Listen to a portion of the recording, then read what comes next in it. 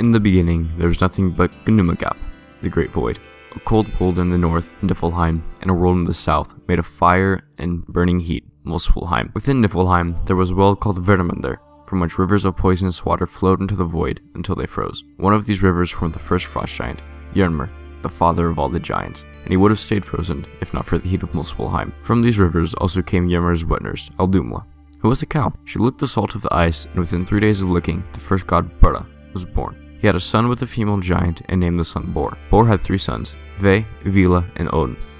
These 3 boys killed Jörmungr and used his body to create the other worlds, in between Niflheim and Muspelheim. They used his body to create Manheim, the domain of mankind. His flesh became the earth, his blood the oceans, his bones and teeth the rocks and hills, his hair the plants, his skull the sky, and his brains the clouds. And from 2 tree trunks, the sons of Bor created Usk and Imbla, the first humans. Odin gave them breath and life, Ve gave them looks and senses, Vila gave them ability and reason. God realized that humans needed protection from the giants, and they took the eyebrows of Jörmungr to create Midgard, which encircled Manheim, splitting the earth into 3 worlds, one for men, one for the giants, and one for the gods. Later, Manheim was encircled by Loki's child, the serpent of the world, Jormungandr.